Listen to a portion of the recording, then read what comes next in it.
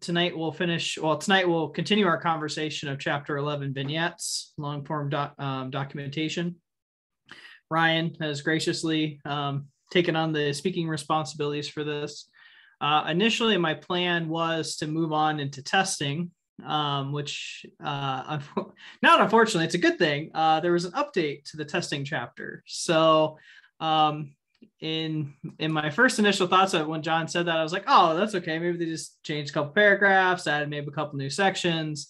And then I opened up the chapter and it's a lot more extensive than the first edition. And so some of it's the same, some of it's not, but there's quite a few additions to it. And so I just felt that it's probably best that we just table this conversation until next week.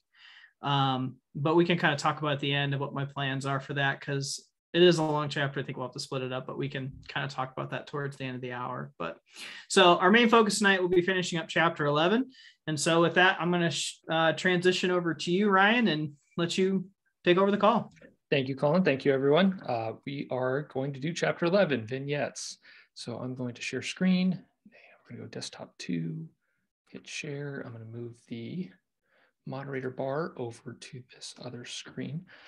So team, one of the things I want to clarify going into this chapter 11, I am a tech writer in my own respects for the business that I work with.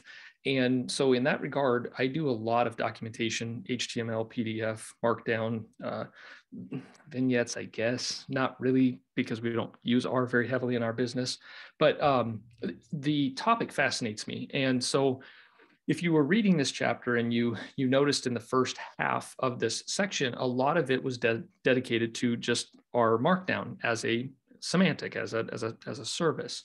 Now, you'll often get me caught on side conversations about being anti-Microsoft. It's not that I'm anti-anything. It's more towards, I know that Microsoft and the Office suite of tools, Word, PowerPoint, Excel, et cetera, they all have a purpose in the business world. I don't try to, disregard anybody that opts for those tools. I just say, I will not willingly do that because I already know what I need to do is not going to work in those tools.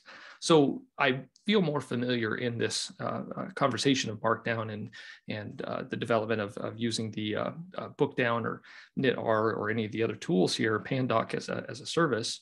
So Colin, I'm going to pick up we only had a few minutes last week to start this chapter off. But one of the things that I did find ironic, and I do want to repeat if it's okay, the definition of vignette from the Merriam-Webster Dictionary states that it is a shorthand, descriptive, literary sketch. Now, I found irony here is because in the title of the chapter, chapter 11, vignettes, long form documentation, but yet the definition of vignette is actually short term. So I just found that a little bit awesome to reflect on anyway as we go through this. Vignettes are known as long-term documentation. They're a means in which you can convey more about your package and how to apply your package versus just the help menu that are help options that Colin went through the week prior. Okay. Vignettes are not required by CRAN. In all technical, CRAN doesn't even compile vignettes. You have to do it as a developer. What they do check though, and we'll find this out at the end of the chapter, CRAN does validate the code snippets that you do have in your vignette. So just keep that in mind. You do need to make sure that those do render properly prior to submittal for CRAN's linter or acceptance. You can use the Browse Vignettes option in R. What this does is it opens up a web browser. It's a local hosted web browser, but it allows you to access both HTML, PDF, and the I think it's RDocs, or they call it source, but it's 3 forms. Vignettes come in 3 different forms. It's the R code, I guess. HTML page, PDF, and R code. Again, not all packages that you install have vignettes, and not all packages require that you have all 3 forms of the compiled output. So again, this topic of vignettes is more of a author to user exchange, kind of how you use your package, how you apply your particular code. Each vignette provides 3 things, but not always. Prior to R 3.0, if you are still running that version of R, I would recommend that you upgrade. Not saying you have to, just it's a recommendation to stay more current. The only way to create vignettes was using the service called Sweeve. Sweeve was heavily reliant on LaTeX, and the author that would develop these vignettes would have to require third, fourth, fifth languages, these other forms to author in. When knitr came out, or when knitr, the vignette engine of knitr, what it does is allows the author to create R Markdown documents, and then they compile into their LaTeX/PDF using Pandoc and other services. Okay, I put on the side here that this was an opinion. Markdown is limited compared to LaTeX. I don't know. I would debate that statement. It can be intermingled text, code, and results, both textual and visual. I state this that is a fact. Both Markdown and LaTeX allow you to achieve that. And your life is further simplified by Markdown packages, which coordinate Markdown and knitr by using Pandoc to convert Markdown to HTML. Again, this is both opinion and fact. A lot of the times when you're reading these chapters and the author or any of the staff would make a comment towards, this is what I think you should do, I am automatically put that as an opinionated comment and kind of always try to test out those theories before I make a judgment and say, yeah, hook, line, and sinker, let's buy into it and move forward. The author recommends the use of RStudio, the IDE. If you choose not to, that's up to your prerogative. There's nothing that says you can't, or that you don't have to use, or you have to use RStudio IDE. It just implies that your life would be simpler. If you do choose to use the R terminal command, R command, you just need to make sure that you install some additional packages, in this case, R Markdown, and that you would ensure that Pandoc was also installed and that it was available on your path directory when you call on it. So just a note there. I'm not implying everyone should rush to view the Pandoc documentation. Colin, if you don't mind exercising our last week's conversation at the very end of the topic, Colin opened up the Pandoc webpage and was showing the sheer volume of translation languages that Pandoc supports. So I like to think of this as a Swiss Army knife, right? You can write it in nearly any form. You can pass it to Pandoc and then export it into another form. That's the beauty of why Pandoc is so special. Okay. It is highly recommended that you do at least check out that page. You don't have to, but trust me, my comments are more towards this senior tech writer comment that I was making at the beginning of our presentation. Okay, moving to the next topic here. So the vignette workflow. To create your first vignette, you're going to use the use this package or use this argument, and you're going to say use vignettes and then name it something unique. Now, one of the topics I had here, and this was brought up by Rex and Colin both, this topic of namespace. So when you pass an argument like my vignette, it will create your vignette directory. It will create a R Markdown document called my vignette. My curiosity is, as you add details to it, it is going to be reflective of the namespace directory architecture of your package itself. If you go and hard code this and say, oh, I screwed up, I don't want my vignette, I want it to be something else. I don't know if that's a good plan. And I have reason to believe that it would probably be advisable not to just go hard coding things, especially in package development, because there is such an underlying checks and balances that occur. If you run certain commands, it's going to put things in areas that are intended to be there. If you go and modify them ad hoc, you're going to break things. You're going to break your package. Okay. So just remember, choose a name that is something widely acceptable. And if you do have to change it, I would recommend copying everything, deleting it, and then maybe creating a new one. Okay. I haven't tested that theory. It's just something I have in the back of my mind with some of these tools and utilities that we have for package development. This will create a vignettes directory. It'll also add all the necessary dependencies to the description file. And again, that's why I'm talking about this namespace association between these two. It's all automated. So it's not a requirement that you have to do it yourself or remember to do it. The system or the package development will take care of it for you. The use this function will take care of that for you.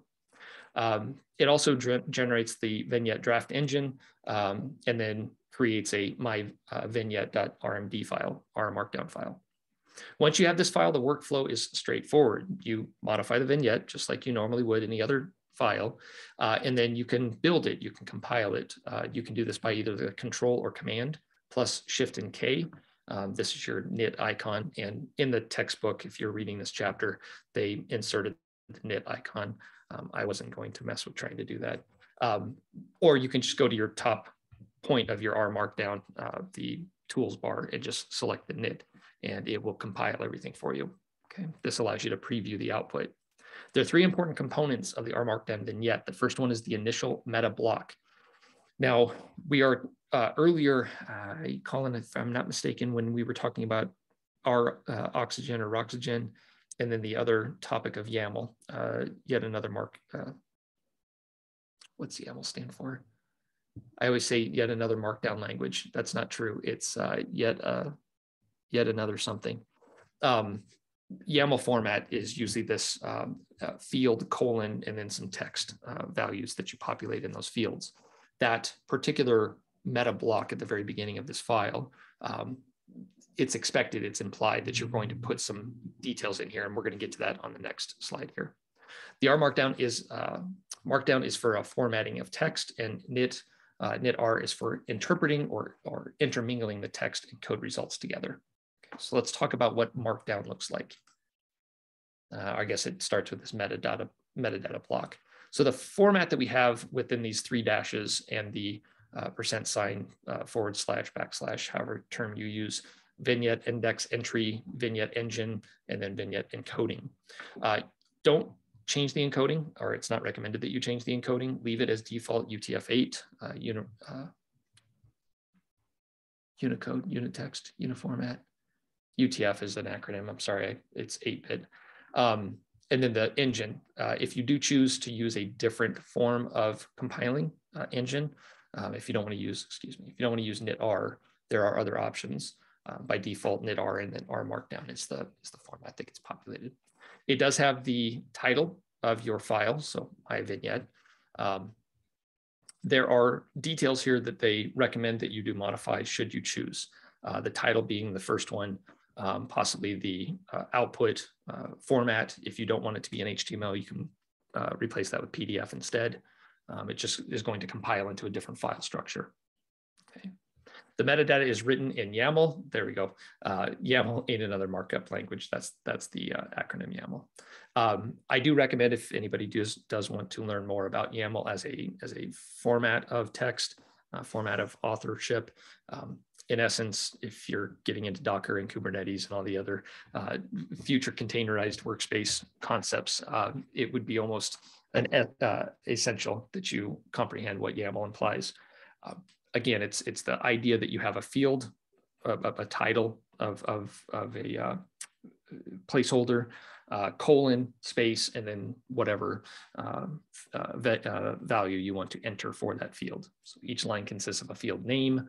You use the colon as a separator, and then the value of that field. So again, if we scroll up to the top here, we can see that title is our field, output is our field, and then vignette. The values that we're populating here may or may not require colons in that, or quotation marks surrounding those strings. All right, in the above example, the greater than symbol, or I guess right facing bracket character means run the following lines as text or as plain text. And if you're familiar with LaTeX, this is kind of a LaTeX-ish form of calling on a field name. The three elements of a vanilla vignette are included as the title, the author, and the date. In our example above, we did not have author or date listed. I believe you should be able to just, when you create that My Vignette, you might be able to populate these arguments with those field names already in the creation, and then have the engine populate that YAML file for you. The reason I say that is because the author and the date were not listed in our above example or in the textbook. The output defines your output type, whether it be HTML, PDF, or slideshow. Again, this is going to be the rendering engine pandoc as it goes through its various steps of compilation until it gets to its final output. In the example above, we had it listed as an HTML output. Vignette, this is going to be your LaTeX-esque legacy codes. The only one that you should change is the index entry, and that's the name of the file, my vignette. Note, maybe it is just me, but wouldn't do this for the, maybe it's just me, but wouldn't do this from the start. Or rather, if you change the index title, wouldn't you want to change the file name too? Open for discussion. A moment ago, when I was explaining the workflow between this automated system of package development, creating this vignette, and you run this, use this, create my vignette. If you go in and start modifying things ad hoc without the automated system, I believe you're probably going to start breaking things if you go that route. Rex, if you don't mind me putting you on the spot, or if there's anybody else that has done package development. Brendan, you had mentioned you were in the midst of a package development as well. I don't know if documentation is at the forefront of your thoughts at the moment. Does anybody have any thoughts there? I think I'd probably, like, if I wanted to change the name, okay. I'd probably just make a whole new vignette and then just copy paste what I had into it. Right. I just, because when you do the use this, it just does it all for you. So I just don't want to mess with that. Well, and I'm referencing some other book clubs, the engineering production grade Shiny apps. Colin Fay had made a comment about the Golem package. And when you generate Golem, there are so many different files and points that Golem creates. And I know that package development does use this, and all the dev tools, et cetera, do a similar essence. If you go modify those files, you are going to break something. And my reference to this, or my experience in this mindset, is more of the Linux world and some of the utilities when you'll open a text file to review it, like cat a file or something, and it will explicitly state at the very beginning, do not modify this file from inside this entry, use this command instead, and it'll auto-populate instead. There's functions, there's workflows built within this tool chain or workflow. And yeah, by going in and modifying it on your own, you're playing with fire. That's only my recommendation. I'm not saying it will. I have not tested it or have experience with package development yet to confirm that comment. I'm only leaning towards caution. All right. So let's talk about Markdown. This is my favorite topic. I've been pushing a lot of our staff, a lot of our teams that currently author software engineering to use Markdown instead, primarily because it's just simpler. You don't have to try and mess with styles in Word and all the other linear documentation workflows. In Word, you start at the beginning, and then you continually write infinitely until you finish whatever it is you're trying to say. There is a issue, though, that if your Word file gets too large or you put too many images in it, it will literally corrupt itself. So you don't have that same tendency if you use these more eloquent or more formal tech writing services. Markdown just happens to be simple. It's easy, and it will compile into almost nearly anything, okay, using Pandoc. I made a reference to John Gruber. John Gruber was the initial person that authored Markdown initially. You can check out his website, Daring Fireball. It is a very satiric, comical read as you comment on just Markdown syntax in general. But I'm excluding a very extremely long quote from Mr. Gruber, but the shortened version is that Markdown is intended to be easy to read and easy to write as feasible. There's literally nothing to it. It's maybe 5 characters, 6 characters total that will allow you to do some really awesome things with Markdown. Okay. There is a reference to a question mark in the above menu. I've checked multiple places and can't find it. Alternately, options to view Markdown quick references are, you can go to help and then Markdown quick reference.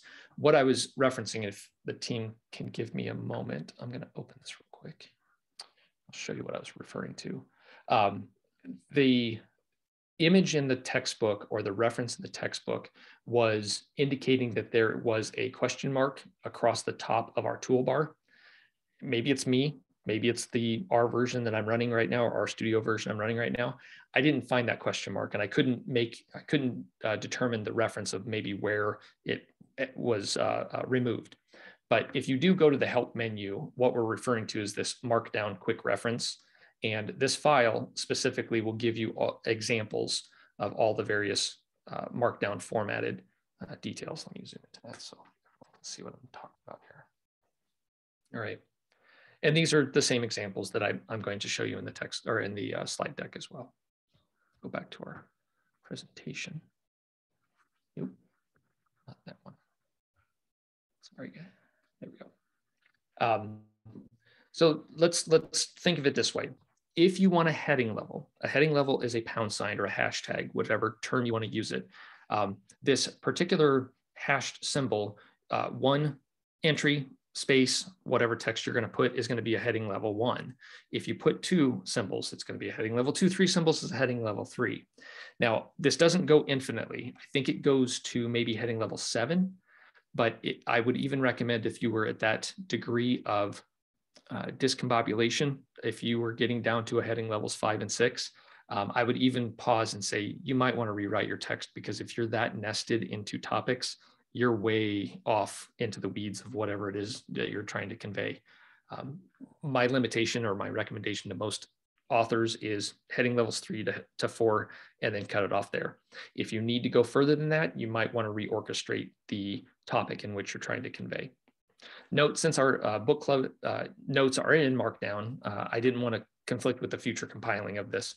So some of the code snippets I have here aren't going to run, or they're going to be a little bit weird when I write them out. Okay. Now, lists. This one is more of an argument for anybody that would like to debate. I'm more than willing to entertain this topic. The recommendation that we had, or the 2 examples that we have in our textbook, lists both a hyphen and an asterisk as being entries for bullets. And it's true. Markdown will recognize that. The point being is that the asterisk is actually used in the syntax for emphasis or italics. So I try to avoid using asterisks heavily. What I do is often just use hyphens instead, and that will render as a bulleted statement instead. The other thing that I want to also preface here is when you compile or when you render your markdown into a markup language, HTML, PDF, or any other form, keep note that you need a space between a paragraph and the bulleted list. If you don't have that space and you render, it's just going to mash everything together. The reason for this is because HTML or just text editing period doesn't recognize white space, or it doesn't implicitly know what to do with white space. So it just mashes everything together as one block. You need to create that additional paragraph break in between whatever text you had prior and then whatever entry you have for special characters, this bulleted list. Make sure that you have that extra space in there. And I would say the same as with tables, the same as with quotes, the same as with hyperlinks. Just make sure that you have that break in between. If you try to keep everything as a linear line of entry, you'll have some weird things happening. I don't know if anybody else has experienced that in authoring before. Okay. It's an easy repair, and you won't notice it until after it compiles. Things just look odd, so you want to go back and correct that, add that white space in there.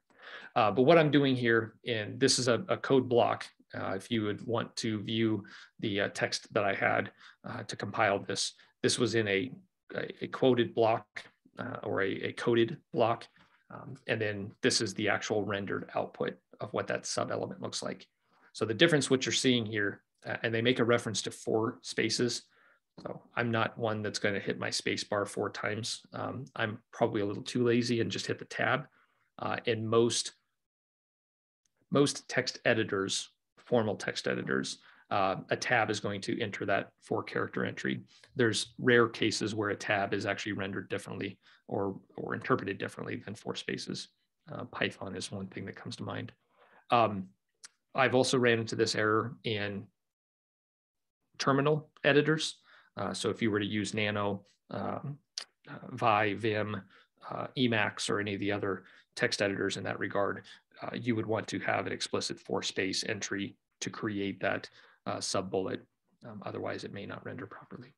And that's my big blob of note down here at the bottom. I kind of go off the deep end talking about that. the interpretation of your encoding the ASCII characters from your keyboard on entry of the file, and then as Pandocker or any rendering engine compiles that, it may interpret it odd. If you really, really, really, really want to go down this rabbit hole real quick, there is an option to ingest HTML, raw HTML tags into your Markdown. There is nothing wrong with that. The one statement I'll make is that if you do interpret it that way, special characters in HTML are treated differently. Anybody that's probably entered a URL and noticed that it's a %20 in between different words. %20 is actually a space. Another one is the ampersand, the and symbol, if you want to call it that. That is, I think it's ampersand A&D semicolon, I think is the HTML for it. Sorry, I just want to HTML coding for this symbol. There you go. So there are times where you need to ensure that you're writing your code in HTML, raw HTML. Again, this is your compiler that's doing this, your document object model. And it's a rarity that you'll run into this problem, but I'm just forewarning you now that if your authorship starts to look gibberish, it's not you. It's probably the way the interpreter is reading your language, okay? Especially with LaTeX and some of the other features that we can introduce into our authorship. Okay. All right. Ordered lists can start with the number 1. We don't recognize alpha characters in Markdown, and this is something that I don't want to argue it. It is what it is. The thought process of an ordered list, the 1, 2, 3, 4 ABCD concepts, alpha characters are not recognized as an ordered list in Markdown. They are if you generate HTML forms. The other comment, and I'm telling you, if you and I were on the same team authoring something and I find that you're doing this, I will negatively critique you to no end. Markdown is lazy. You can just put number 1, number 1, number 1, and number 1. And the system on compiling will recognize that as an ordered list, and it will increment the numbers. In code review, if you do follow this format, though, it does look really weird to review it. So does anybody follow this topic at all when they're writing? I'm trying to be somewhat comical, satire, but also just don't make me crazy as well.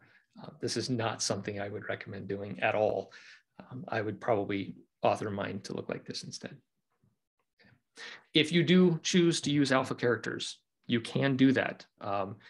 Unfortunately, it has to be written from the file itself, or I will be more than willing to show you how to generate a HTML ordered list with alpha characters if you're so willing and want to learn that.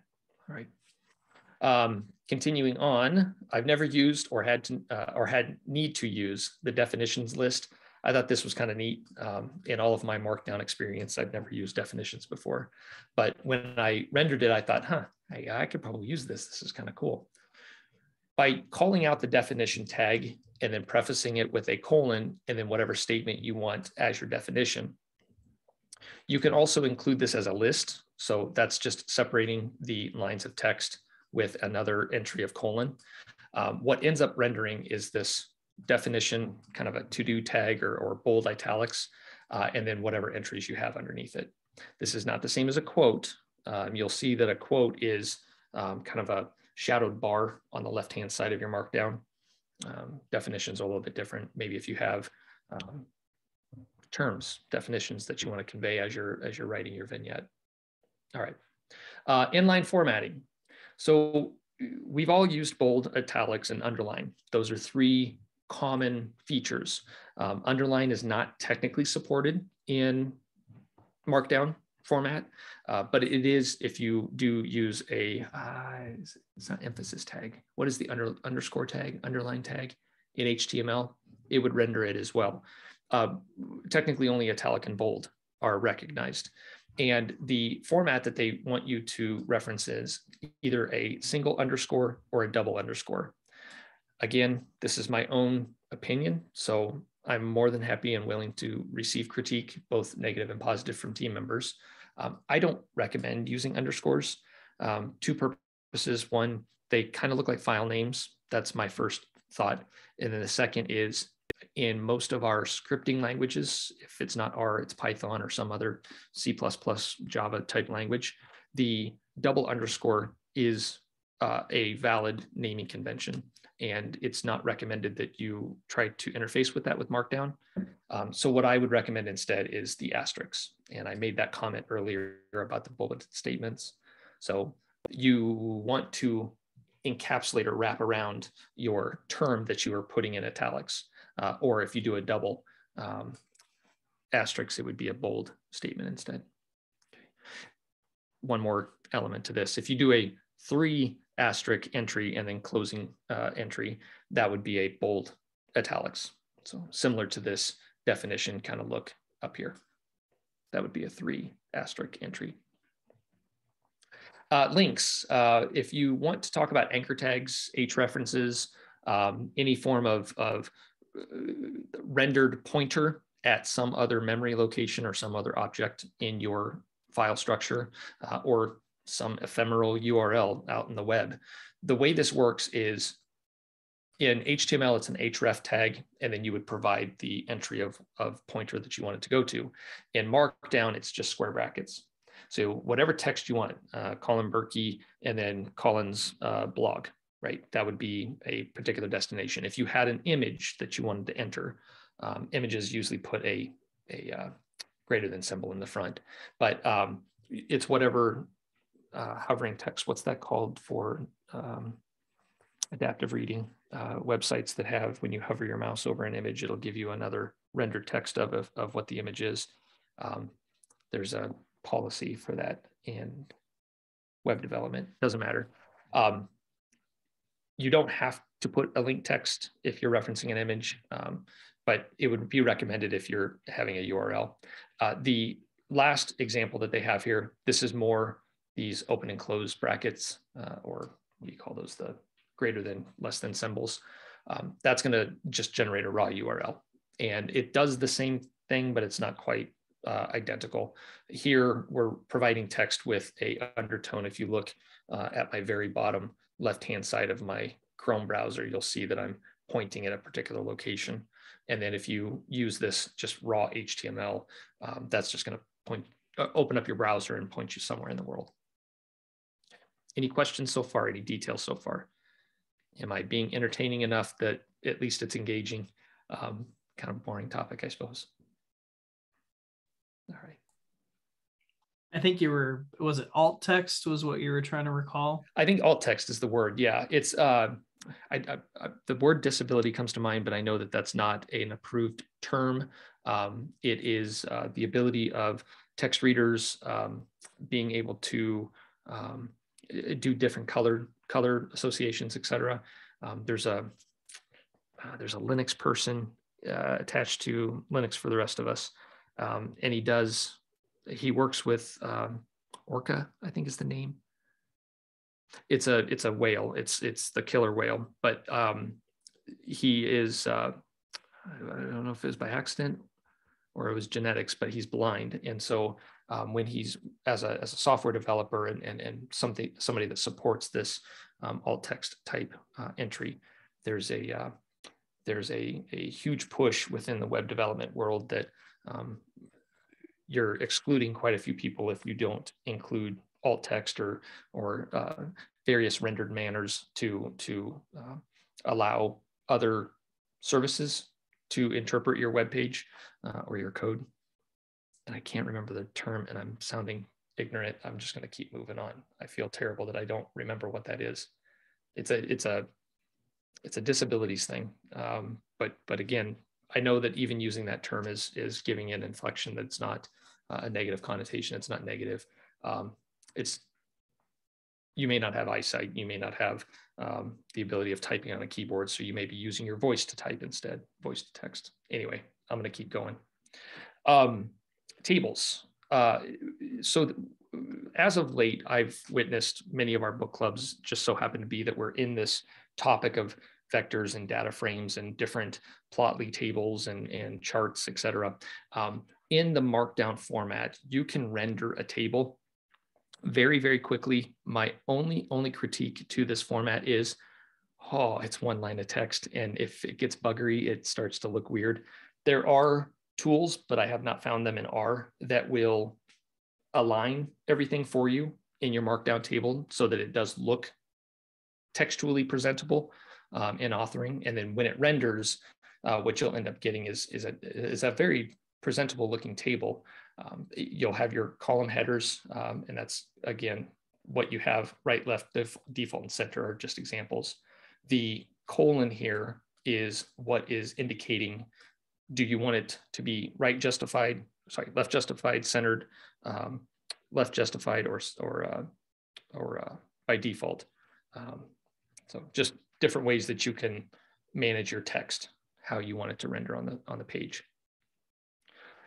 I make a long worded reference here that in a lot of our tools, a lot of our services, a lot of our manner in which we receive data, databases, if you're familiar with rendering a table in a SQL database while in terminal logged in, and then just paint it to the screen concept, you can export that into a textual form, and it will look very similar to a Markdown table. That was actually where I first comprehended the association of what this table rendering format looks.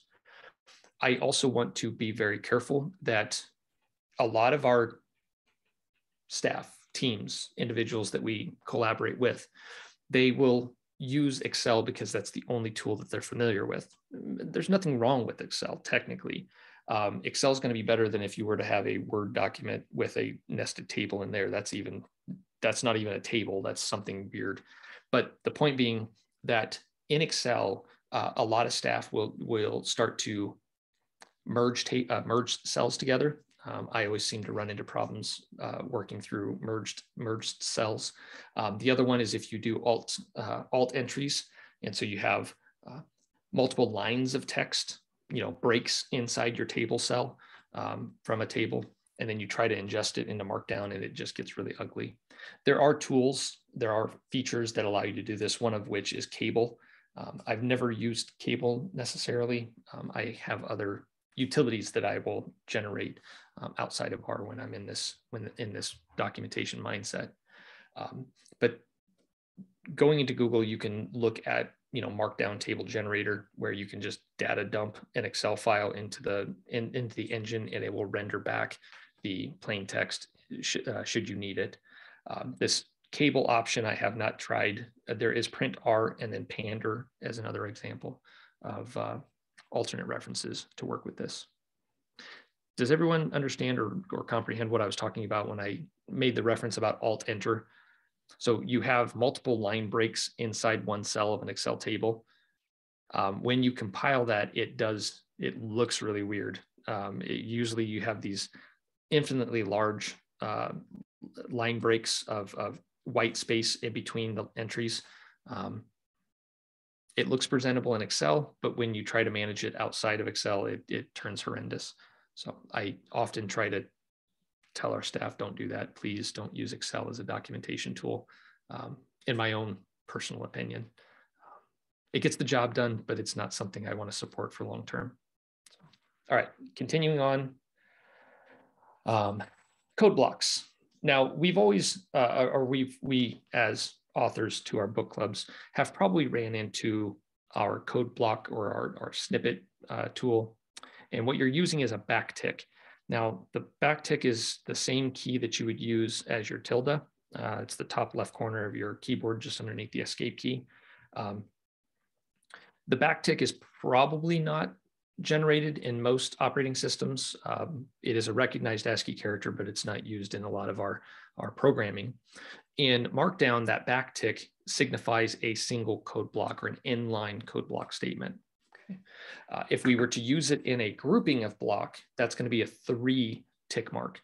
And Colin, I think you made a reference to it last week, maybe, or we were talking about the Roxygen. There were some keyboard commands that you were discussing with an entry. backtick @ symbol and then whatever code we wanted. I believe it's Command Option or Control Option, Command Option, Control Option I will create a insertion of a code block in R. I don't know from a Windows perspective what that combination would be. Maybe Windows Control I. Shift Control I for Windows, Shift Command I for Mac.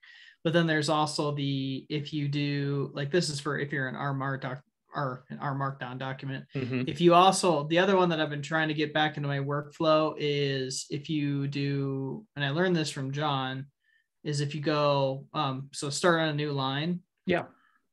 Go R, just type the letter R, Shift Tab.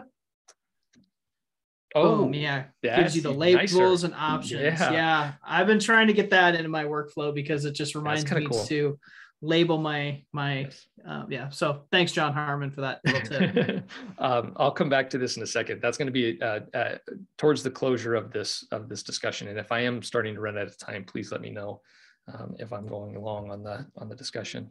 You're about the 15-minute mark. So okay, you're still doing okay. We should have plenty of time then. All right.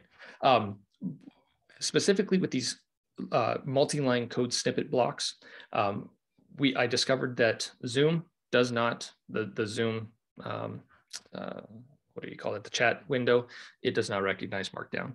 Other tools like Slack does. So if you are to generate or entry into Slack notification, it does recognize Markdown. One of my favorite tools when I'm trying to orchestrate large brain matter is Trello, this Kanban type system of to-dos and ordered list kind of concepts. I saw a similar entry in GitHub. I think it was GitHub projects that allows you to do the same thing. It's kind of like a traceability tracking, where am I at in my workflow concept, both of which would obviously recognize Markdown as well. So these code snippets are important. If anybody is like me, and I think that I'm like the masses, not the exception. I got too many things going on in the brain. So I have note blocks everywhere. I put weird snippet things all over the place. I try to keep my own diaries and entries, and I argue with myself, etc. So the code snippets or Markdown in general is very helpful to go back and kind of scratch your head of what you were thinking, document yourself. Okay. You want to know something crazy? If any language highlighted you want to reference, Markdown will render it in the Markdown form. What I was going to talk in that regard, going back to R real quick, is here in this code block, we're explicitly calling out the R language as the rendered text or the kernel that compiles it. But guess what? We can do Python. That would recognize something. We could do JavaScript. Oops, sorry. Okay, or maybe it's JS. I think it's JS. And then whatever you want to do with it, you could do Ruby on Rails. You could do Bash. The point that this is important is that you have to have that program installed on your computer first for it to recognize. It doesn't do it automatically. But when you're talking about syntax highlighting, making documentation easy to read and interpret at a later point, SQL chunks. If you were to call out the language you want it to be in and then paste in your code, when Markdown renders it, it would populate it in that recognized format of text editing or code editing, the color coding that compiles with it. I found that to be fascinating. If anybody else has used that before, if not, this might be something that would help you in the future. Okay. I'm not listing the full supported languages, just know Pandoc is awesome and it supports nearly anything you want to use. So yeah, Pandoc is an amazing tool. Okay. All right, let's go into workflow. knitr is the package that provides the compiling engine, this vignette engine. knitr allows you to intermingle code, results, and text together. That's just this format of being able to make bullet statements and ordered lists and code blocks and then have it magically appear in this really awesome rendered format. In my experience, I seem to be troubleshooting knit-r most often. Errors seem to maximize most of its use. That's me.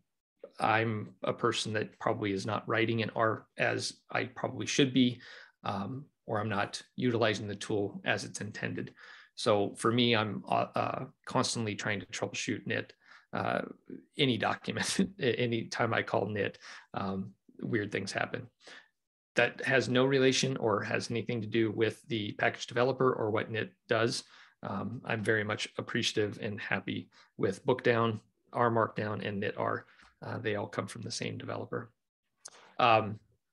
The important element to remember is the curly brackets in the knit-r object. If you want to render a code block in R, you just put curly brackets around it and then anything that goes along with it. What the example we have below says that, this is from the book, but it said, here's a code block in formal syntax.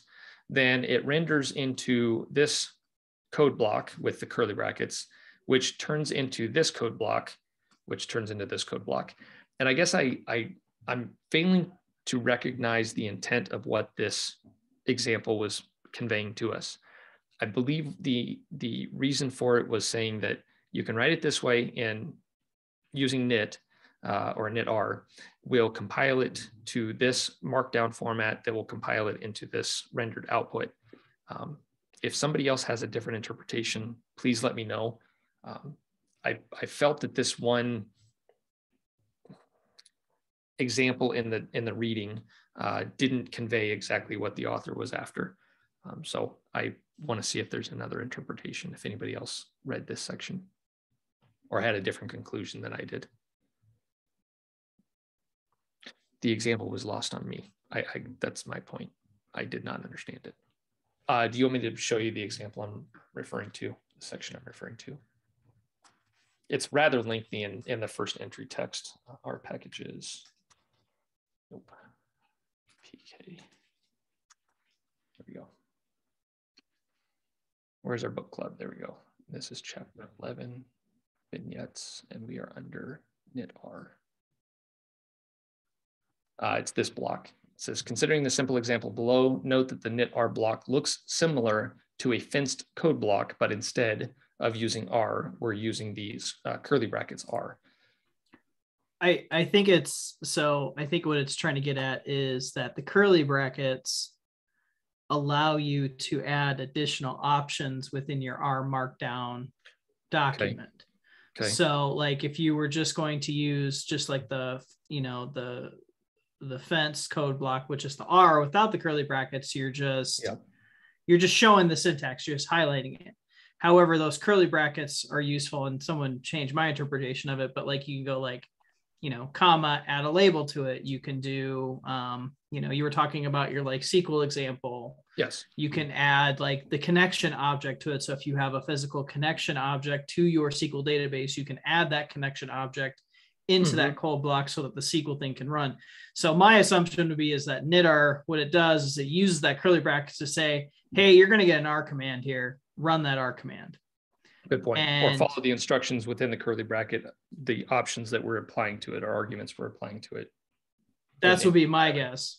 And then just the simple R is just like, just do the syntax highlighting. You're not gonna process any R code. But well, when I was authoring this right before the presentation, I did go to the source, this chapter of GitHub, and I wanted to make sure that I'm not missing something here. So like if there's hidden text that they have, that's right here. If there was some hidden text that I may be missing. And the only thing that I noticed was just the code block snippet looks a little bit weird. But that could be because of the authoring platform as well, as you book down and create the actual rendered output of this chapter. So that, I'm with you, Colin. I may need to saturate on this section of the document a little bit longer. I think there's just some really like spending some time with the options that are available. I mean, This is outside of package development, but the options that are available with the curly brackets, you could do some really really cool things with the options in there. So which we're getting to. So yeah, well, and the options, I literally just lifted them from the text and then tried to clean them up a bit.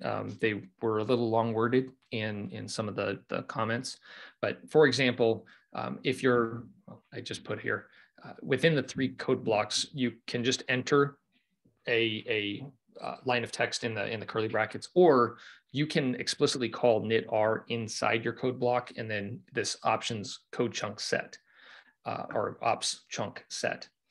What this does is globally create across anything that you put in that code block. For example, the warning, there's a bunch of arguments here, but they're very awesome, so we do want to cover them. Evaluate, if you put evaluate true, it will render in your output. No matter who it is that opens it, it will render. If you put it as false, it's just going to prevent the evaluation of the code. You can do an echo false. This turns off printing, and they did make a comment here. Generally, you shouldn't use this in vignettes, mainly because there may be some supporting code that is also required inside that code snippet that the person trying to view the vignette in its raw form may not have, and so it'll error out on them. Results, you can put results hide. So this obviously prevents the output of the equation or the code block from exporting standout. Warning false and message false are 2 ways that you can suppress any of the warnings or the messaging that occurs during code block evaluation. Errors as true captures any errors in the block. This can be helpful, especially if you are debugging, troubleshooting your vignette. Anybody has probably ran into this problem when they go to compile and you start getting these weird errors. Well, you can say error equals true, and then it'll point exactly what the error is, or maybe give you a little bit more specific pointer at where that error occurred. Collapse true and commit, I don't know what that special character is, but collapse true and comment equals this is a preferred way for displaying code output. I believe that means it's multi-block, or it puts the evaluated output of the equation in the commented form. Don't quote me on that. Let me double check. Results as is treats the output of the R code as literal markdown. Figure show holds the figures until the end of the code block. And then figure width and figure height, you can actually create a space in your rendered output, both HTML, PDF, and R Markdown. You can create that space of how big or small you want your figure to result to be. They're going to be in inches, by the way. Recommend checking out the help options when you are messing with any of these evaluated forms. There is a really awesome reference, and I'm sorry I did not pull up the hyperlink fast enough for the presentation. I will try to post it in Slack, but there's a book in Bookdown, and it goes through all of these different various options. It's an amazing piece of work that really supports a lot of this vignette type long form documentation. All right, we're almost done, Colin. A few more seconds here. To run a single code block, just one entry code block in your text, it's going to be Command-Alt-C. If you want to rerun the entire document in its entirety in a new R session, you can do either Control or Command plus Shift and K. And what that does is it'll create a new kernel. It'll take the contained code blocks in that markdown, and it will render all of them for you. Again, this is a little bit more of a better way to view everything to see if there's any errors coming out. You can build all your vignettes from the console using DevTools build vignettes. This is very rarely, if ever, useful. That's not my comment. That was from the textbook. Instead, what you want to do is do a DevTools build. And this creates a package bundle with the vignettes included. Okay, we talked about this, I believe, in chapter 2 or chapter 3 when we were talking about the build, build all, etc. RStudio's build and reload does not build the vignettes. So when you submit your package to CRAN for wide acceptance, all CRAN does is validate that the code snippets can run and interpret, but they do not actually contain the vignette itself. So what you want to do is this build function, packaging function, and then that will also include your HTML and your PDF if you choose to compile it in that form. You can force building with DevTools install GitHub build vignettes true. This will also install all suggested packages as well. But again, we're accessing this awesome package of DevTools to achieve that. Last comment, I believe we're almost done. Yeah, 2 more slides. When writing vignettes, you're teaching someone how to use your package. So the intent or the implication as the author of the package is also trying to show others how to use or apply use case, your arguments and your functions within the package. It is a very narrative form of acceptance or narrative form. You're not trying to sell anybody on anything. You're just trying to provide examples of, hey, you can do it this way. And hey, maybe you can try it this way. And if you're using this package over here, go over here and do it instead. My only critique to this thought process of this narrative form is upon entry into the R world, a new user may find all of this very confusing because there's references all over the place. And it's hard to guide that person to say, this is really what you need to do to be successful. Okay. The other option would be you're too focused and you're boiling the ocean on that one subject for an entire 15 minutes of read. Writing vignettes allows you to rethink the difficult parts of your package. Using vignettes as a teaching presentation element can gain feedback from your peers. Additionally, additional readings include Kathy Sierra's Creating Passionate Users. This link I did access, but I didn't completely read all of it. And then the other one, this is actually a book, Joseph M. and Williams, Joseph Bizup. I think it was something Styles. The link didn't render properly, so let me open this real quick. This is the Amazon link. Style, Lessons in Clarity and Grace. I have not read this book. This is the first time I'm making reference to it, so I need to go check that out and kind of get to see what we're trying to convey here. There's a lot of these ggplot type formatted grammar of graphics type books that guide you in the best practices of visualization or guide you in the best practices of written text, written form, right? We're not talking about collegiate APA and all the different styles, et cetera. This is more of like just the spoken language, how to capture your audience and convey technical information to them very eloquently and concise. From an organization standpoint, often one vignette is not or is enough, depending on the size and complexity of your package. There's nothing that says you can't have multiple vignettes. If you do dplyr is an example of multiple vignettes. If you do happen to create more, it is recommended that you link them together in a concise way or a format that somebody could follow the trail of thought from one vignette to the next, allowing this more concise corpus of media that is supporting your particular package. Okay. Vignettes should be self-contained while also linking to additional information if available, or other vignettes as needed. Last topic, last sentence, or last note, and I'm done.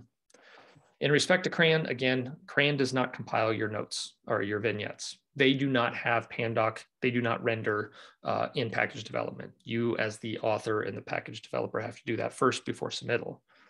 CRAN does validate your vignette or markdown to ensure that the code snippets contained do render properly and do not error out. That's references to your descriptions, etc. Common problems. The first one is the vignette builds interactively but fails with missing packages. This is often likely because you did not include those additional packages in your descriptions.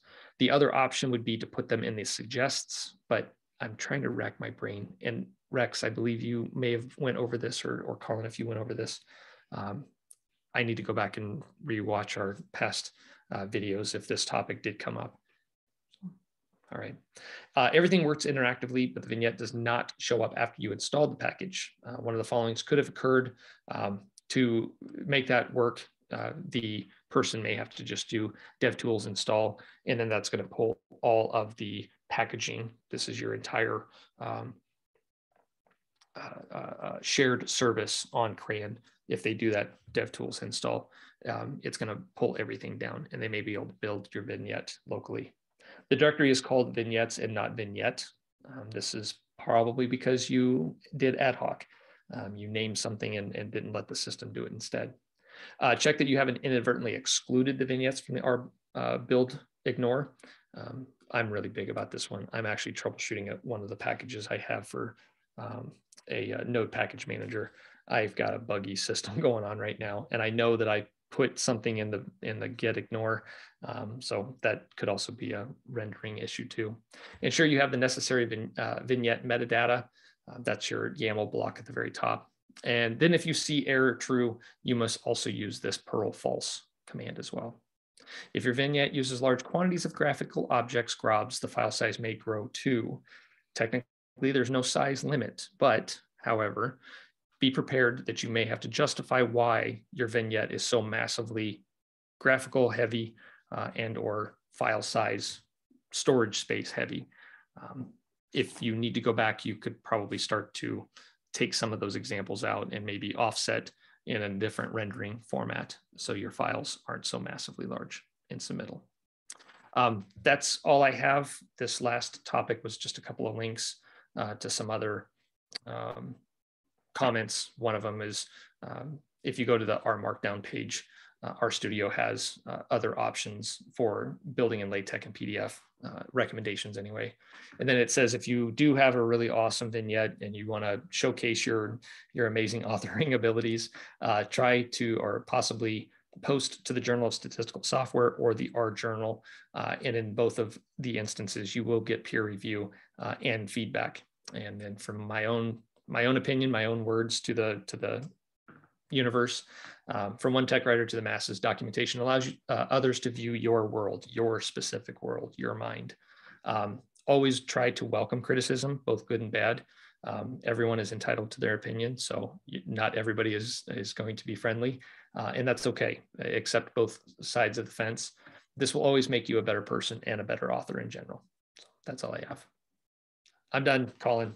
I hope that was not too far over our time.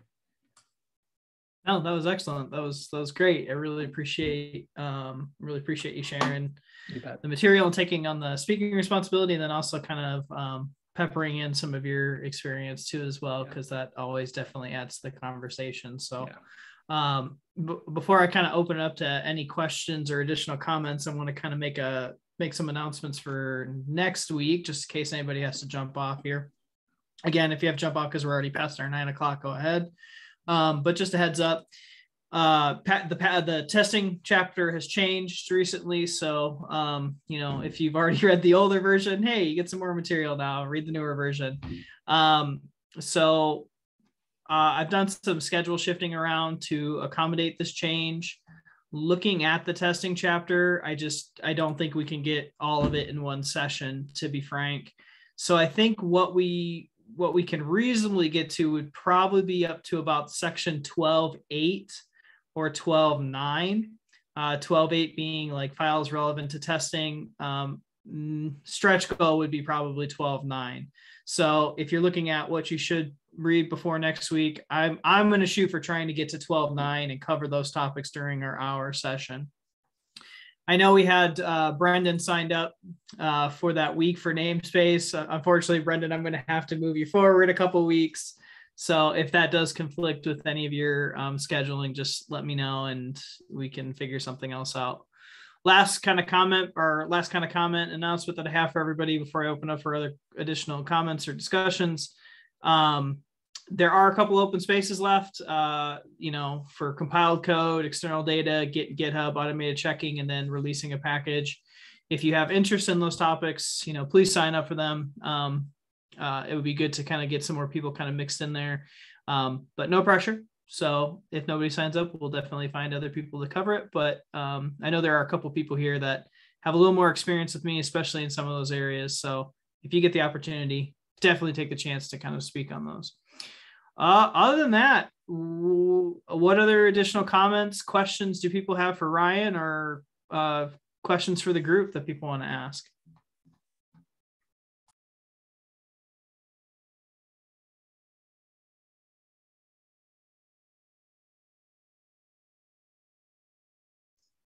On that crayon section, talking about the suggest, like you're absolutely right. That just you have like R markdown and what have you in the suggest, but like because you need it for Vignette to run, otherwise it'll give you problems. But obviously it's not like inherent to running the package, so it doesn't need to be an import. I found it sort of funny, or I know this is from an optimized purposes or from a public or open source purposes, that vignettes aren't rendered by Crayon necessarily on upload or posting. I found that not odd, I guess. As a package developer authoring a service, you're going to make sure that everything is in order prior to submittal and being able to go through the gauntlet of error checks and test stats and linters, et cetera, to submit. But I found it weird that if you're posting all your code up there, they don't automatically render or incur the cost of generating your PDF and HTML output. I found that, like, I'm still trying to figure out, if that's the case, then how do you post it to Crayon? And I know that's going to probably be a chapter in here eventually, the submittal to Crayon. But yeah, I think when you do the build before you submit, you actually submit like the build package. So it's already sort of, it builds the vignettes at that point. Yeah, so yeah, I think it'll be also, it might be computationally expensive for Crayon to keep, like, build all those vignettes, because like that's a pretty 18,000, as I say, I think there's 18,300 and some packages right now on Crayon. So if it just hypothetically, if every one of them produces an HTML and PDF vignette, you're right, doubled, tripled that amount of processing power. Yeah, that's quite a tax. And you might need to also decide on like the R version that Crayon should use for that, right? Because yeah, it wouldn't necessarily be like, backwards compatible or whatever. When the thing that I always think about in an open source community or collaboration is, can't we just all get along? That's the one thing that I always have in the back of my mind of interacting with anybody, because we're a global community and there's so many different ideas, thoughts, authoring styles and formats, et cetera, that enter into these package developments. That I'm trying to smile to myself. The whole, can't we just get along? It's that bumper sticker that I'm referring to, but coexist. I think it's the coexist bumper sticker. I'm going to ask this question for the group because I think Ryan brought up a really good point about this idea of people who are new to like R and R itself, and this idea of vignettes. Do you think vignettes are still an important part of the package development to get users onboarded to using your package? Because like you said, Ryan, like I probably didn't know much about vignettes or that space until I probably read this chapter. And then I did the browse vignettes and it opened up that world. Like my thinking is like, it's package down, right? Like creating websites and stuff like that. Is that, I mean, I don't know. I kind of sit there and say like, if you're trying to onboard users into and use your package, is vignettes where you want to spend your time really documenting, or is that really the purpose of it? Well, so I constantly, as a technical person and trying to order my thoughts in a meaningful way to convey exactly what it is for success to another user that may or may not have those same abilities. A vignette is just a long form narrative way of achieving that same task. But then as a trainer, as an instructor, as a teaching profession, I have to also ask, do they have the skill set to comprehend what I'm conveying? Is it written in a format, or is it conveyed in a format that makes sense to others that may not have that formality? Just think of statistical modeling in general. If you open up and start reading some of the stats documents in there, I know if you're entering into RStudio, you're probably already in the mindset of data analytics, but statistical modeling, my point is just the mathematics of it. Just staring at an equation and like, I don't even know what this language is trying to tell me. That is difficult, and it may create a barrier that somebody will not go that route or enter into that field of study without having somebody to mentor or guide them into that. I guess my point being, the question mark option of quick help tools, chapter 10 in this document, seems to be the one focal point that a lot of users will find, and then vignettes don't have enough service. So maybe we ought to get more into the vignettes side of learning, in my opinion, because it is that long form narrative form. And I would recommend to anybody, don't hesitate to email or post to a GitHub page or to the developer directly. For the most part, everyone within the R community is extremely accepting to those questions. So, or even post it in our own R community and have somebody else in a hierarchical form, relationship form, maybe elevate your question into a higher order to those developers. Yeah, because the one thing I was thinking about was, because I'm not real familiar with, package down and all that. And so, but I know that's like the main interface that you kind of come across when you first are exploring a package, as you're running across those websites. And so I guess one of my critiques is, I guess the critique of the book, and I know they're adding additions to it, is probably a chapter on additional communication tools for your package outside of vignettes. But yeah, that's just my viewpoint on it. This question may be posed to Isabella primarily just because of the RStudio community, but I found that RPubs is slightly weird. And maybe it's it could be an age thing, right? It could be just the relationship of how the open source community moves into higher order technology. Whenever I dump into RPubs or find any links that connect to RPubs, I always have a tendency to get careful because that might be stale media, stale data. And I hope that I'm not providing RPubs a disservice in that respect. I've just found an experience that if I find a URL that takes me in that path, it might not find the answer I'm looking for. I may not find it. Yeah, RPubs, I remember like in my beginning years of learning R was like a super valuable resource, exactly like for like expanding on examples. But like you said, that was many years ago.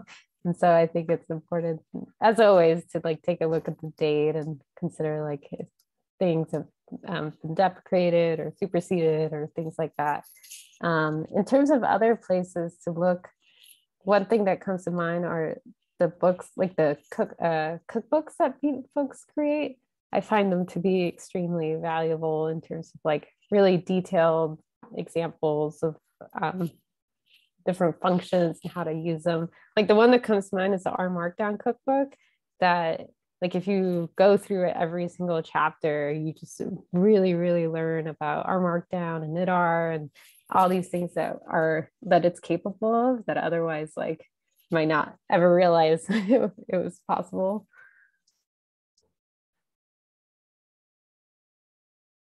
Sorry, that was a great example. I wanted to post that to the channel. Very good. Thank you.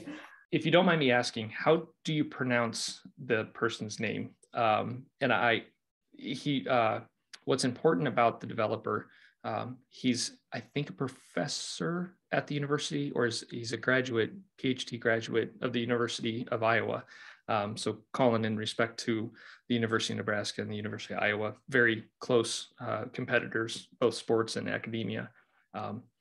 He's not very far away, I guess is my comment there. But I don't know how to pronounce the name, and I don't want to misconvey it either. Yeah, Iwe.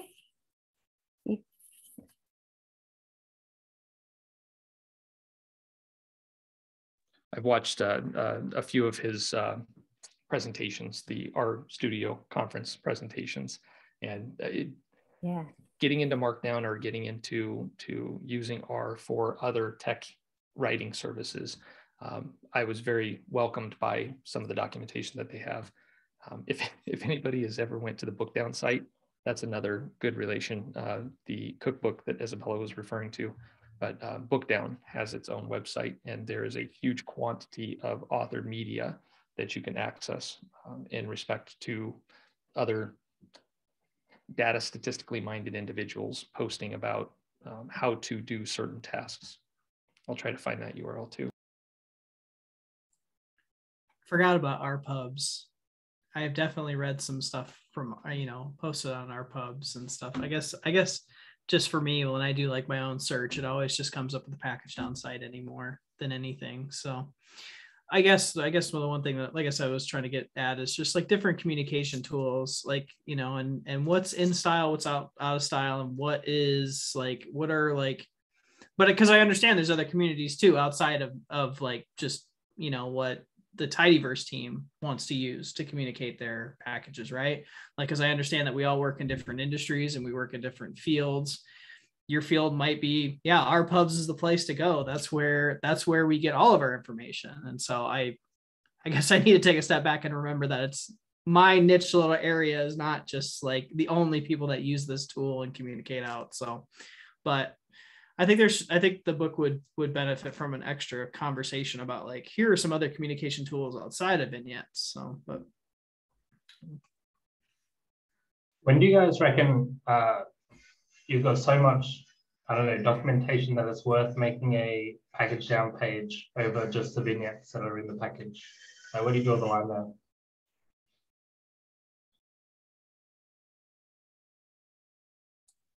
I think that's an excellent question, and I can only speak to my limited experience of it. I think the previous cohort that did this kind of chapter took on that like vignette style development, and I thought that's where vignettes really shined, was going through the development process through that, because you get the bonus of not only like writing your process out, but then you get the documentation afterwards. And so I thought that was like a great idea. And I know like earlier on, I think Isabella shared like vignette focused development, and I tried using it and I thought it was great. But outside of like, when do you make the switch to package down? I know very little of it. So I would kind of lean on the group to answer that for Rex here. Rex, if I can give you any comment in that regard of questioning the vignette versus HTML page, I'm more HTML oriented. For me, it's easier to bookmark a link to a subject of reading at a later point. I find PDFs get lost, or in electronic form, PDFs get lost in my file structure. I can't be alone in that thought. Don't look at my download folder. It's literally just a wasteland of post-apocalyptic. I don't know what's in there. I should just delete all of it and kind of refresh. It'll probably make it easier for me to navigate. It's the was it the circular? The recycle bin is another form of data storage. Is it the oval waste paper basket or oval file cabinet? Anyway, comment there too. URLs and links are easier to manage.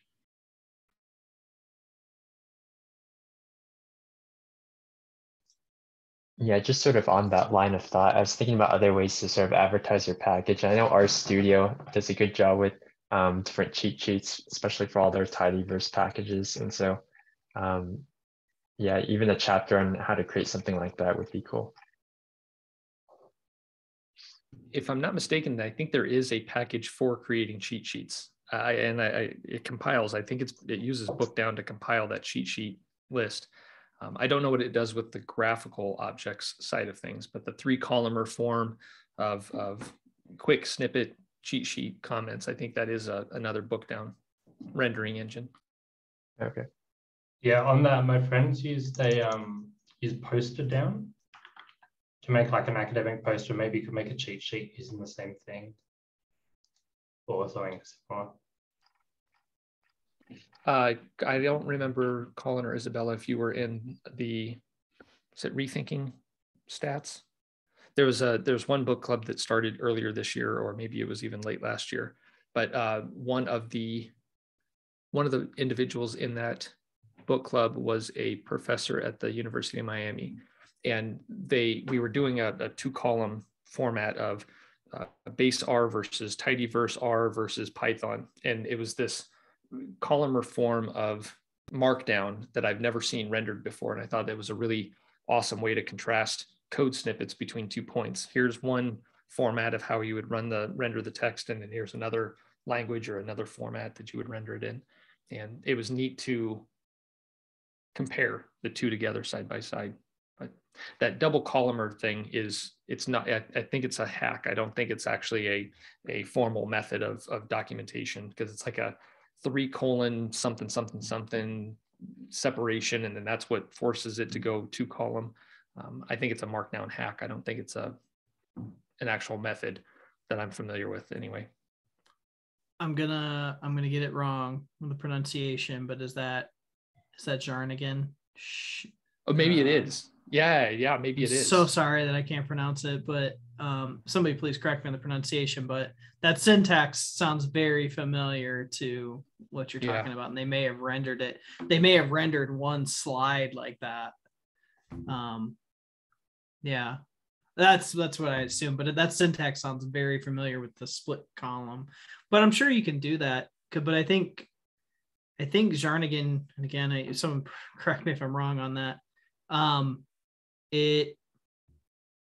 think it just uses HTML and JavaScript, I think, and on the back end of it to render it. But you may compile it out to that.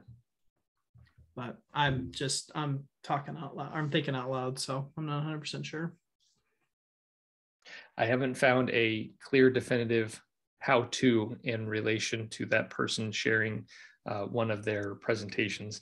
When I looked at the syntax and I'm like, that doesn't look happy at all. Like it looked just odd on the page to write it in that format. I started to change things, and the whole document kind of exploded. I'm like, all right, Control Z, back up, see if I can replicate it again.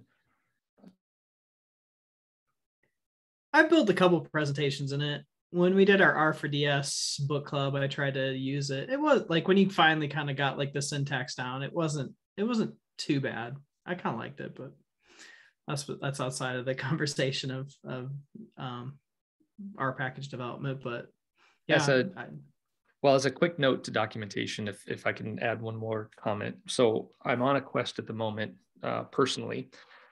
I want to link SVG files. So the objects, the boxes that you have around an SVG file, be able to make that clickable and then have a pop out of information related to it. There are example ways of doing that, and it's actually really simple to just add another argument that says, here, go hyperlink to this other pop out cell. It's the use of rendering that within a formal manner of R Markdown or any other format that says, enter the SVG file, find the object, put the hyperlink there so that when the mouse hovers over it, it pops out. Anyway, just it's a quest that I'm on. So super interesting. Well, I'm gonna have to jump off here, but the group is you can definitely continue the conversation if you'd like. But I do really appreciate everybody coming in tonight. We will start talking about chapter 12 next week, testing, and so I'm just gonna jump off. So everybody have a good night. Thank you. Thanks so much. Thanks everyone. See ya.